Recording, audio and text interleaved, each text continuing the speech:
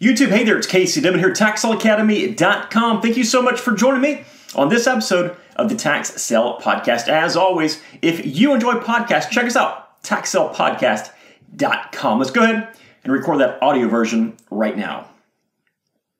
Welcome to the Tax Sale Podcast, where tax sale investing is made easy. My name is Casey Dimon. I'm a tax sale veteran. I am the leading tax sale expert. I'm the author of the Tax Sale Playbook. I'm the founder of the Tax Sale Academy, and I'm your host right here on the Tax Sale Podcast. Thank you so much for joining me on today's podcast episode.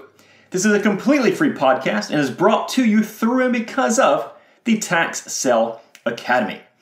All right, so as I'm scheduling all of my podcasts and analyzing all the comments and the questions that I get asked, one thing that I do is I try to take all that stuff into consideration to make sure that the trainings I put out will help the most people possible. So with that said, I want to do a two-part series, not on the success stories or about how incredible this business is, because it truly is, but I wanted to do a two-part series on the pitfalls of tax sales investing.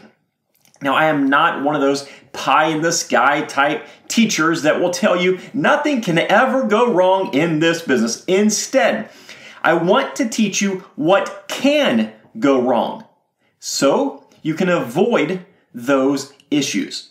All right, on today's episode, we're talking about tax lien pitfalls. So I've got other episodes all about the process and all the details, but in short, when you're a tax lien investor, you're investing in properties where the taxes were not paid on time. So in a tax lien state, you're buying a lien against the property. You're not buying the property, you're buying a lien secured by real estate. Now, if the owner, the delinquent owner, comes in and pays off that lien within the set time period allowed by state statute, then you'll earn interest on your money. If they don't come in within the time allowed for them to redeem or cancel that lien, you could become the property owner. That's it, kind of in a nutshell. Now, much of the entire tax sale business revolves around two things: the process and the property. If you thoroughly understand both of these things, it's a no-lose situation. But the reality is, there's quite a bit involved with each one of these. Most of the issues arise when people think that they know everything possible about both of these, they've inadvertently overlooked something, or they simply didn't know what they didn't know. So of course, the tax lien business is pretty easy from the outside looking in. It's investing in tax liens with the hopes to earn interest that's backed by real estate, right? Worst case scenario, you get to own that property if they don't pay those taxes back. Now, when people ask me to compare tax liens and tax deeds, here's my typical response. So tax liens are going to be easier investments that provide lower returns most of the time. You research the property, you buy a lien against that property, and most of the time, your profit will come when you go outside and check your mailbox. You'll get a check one day.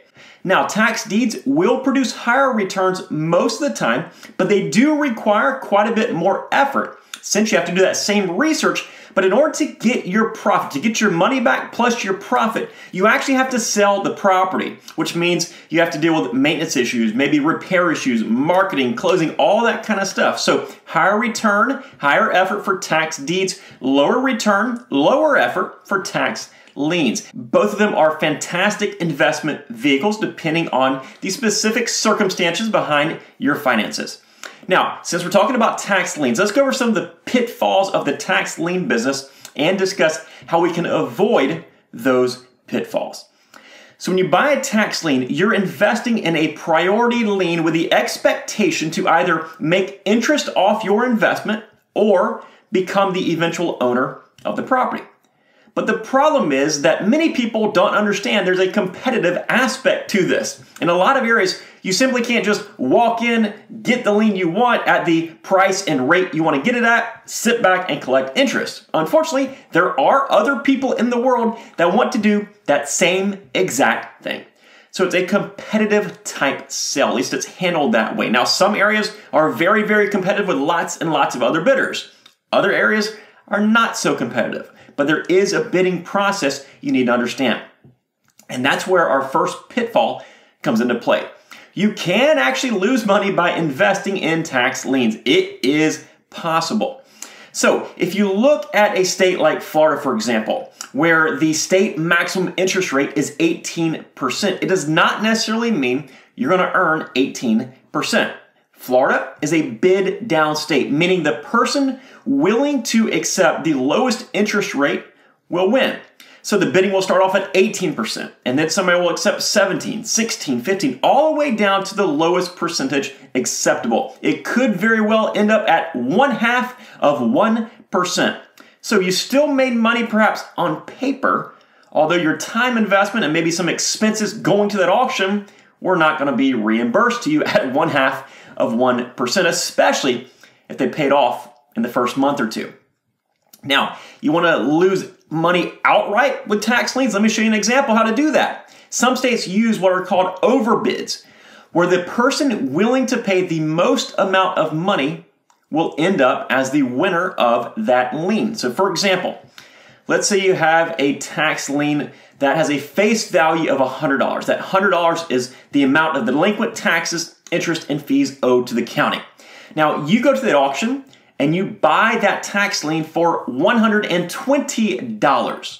So you pay $20 more than the face value of that lien. And in some states, the face value is the only thing that will collect interest. That $20 was just for you to get the opportunity to own that $100 tax lien.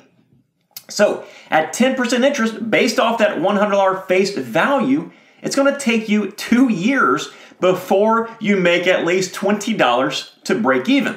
So that means if the owner of the property pays off your lien anytime between now and 23 months, you are guaranteed to lose money. That's a prime example of failing to understand the process behind the product you are investing in. The solution here is to understand the process thoroughly, to become a student of the process and to know exactly what you are doing. I've seen people blow loads and loads of money that they will never get back, thinking that they are going to earn interest on all of it. And in some places, you do in fact earn interest on all of it, but other places, you don't earn interest on all of it. So know all the different technicalities, all the details of how the interest is applied to your investment. Do all of your calculations ahead of time and be sure you're making a wise investment. Another issue with tax liens is that a lot of new investors tend to overestimate the number of tax liens that will become foreclosable. So in other words, they think that buying the lien will mean they will likely become the owner of that property at some point in the future.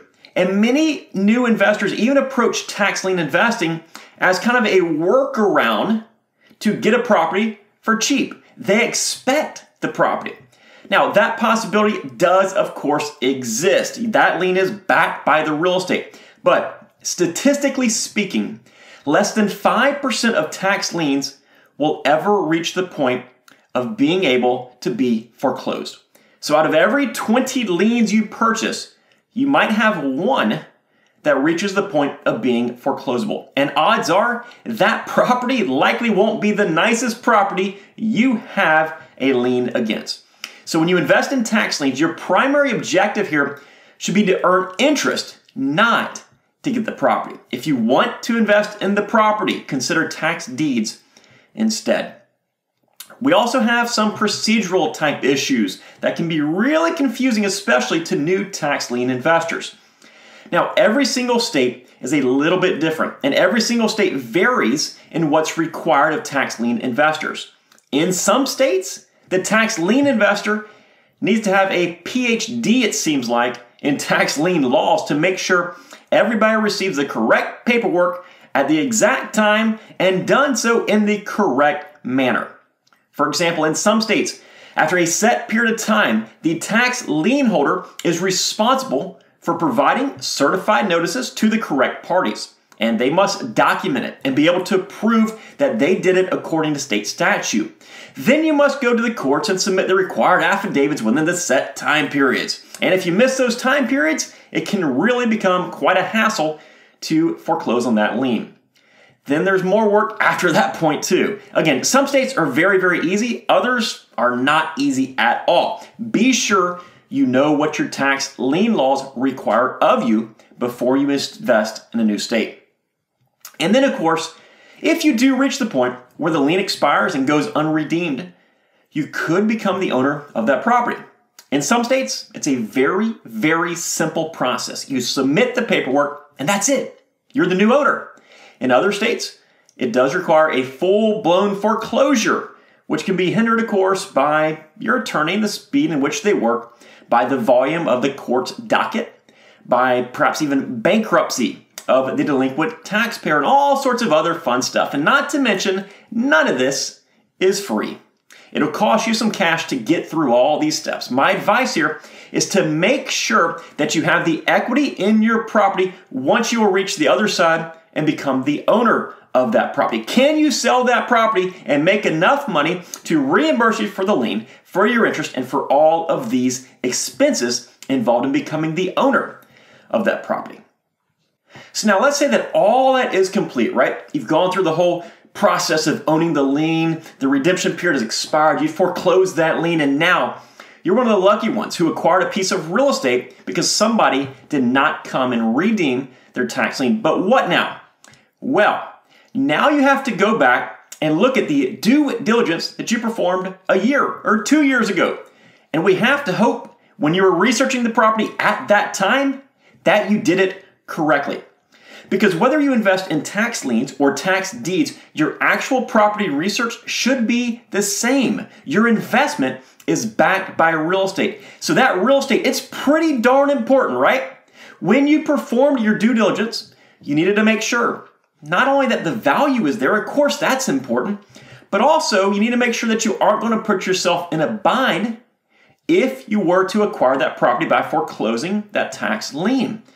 You likely don't want to purchase a property that has contamination issues, for example, or a property that is going through a demolition during the time you own the tax lien on that property, or any other sort of major issue like that. And the only way to make sure that your investment is secure is by performing the proper due diligence initially, prior to purchasing your lien, and then, in some states, hoping that nothing changes drastically while you wait for that lien to mature. It's all about your research. So those are just a few of the pitfalls of investing in tax liens. Listen, I will never tell you the bad stuff about this business to scare you away from this business. I think it's the most incredible business on planet Earth. But I tell you these things to help educate you. I tell you these things to help you understand the importance of knowing exactly what you are doing, to make sure that you are taking the time to invest in learning about this business or getting the proper training so you don't make these same mistakes.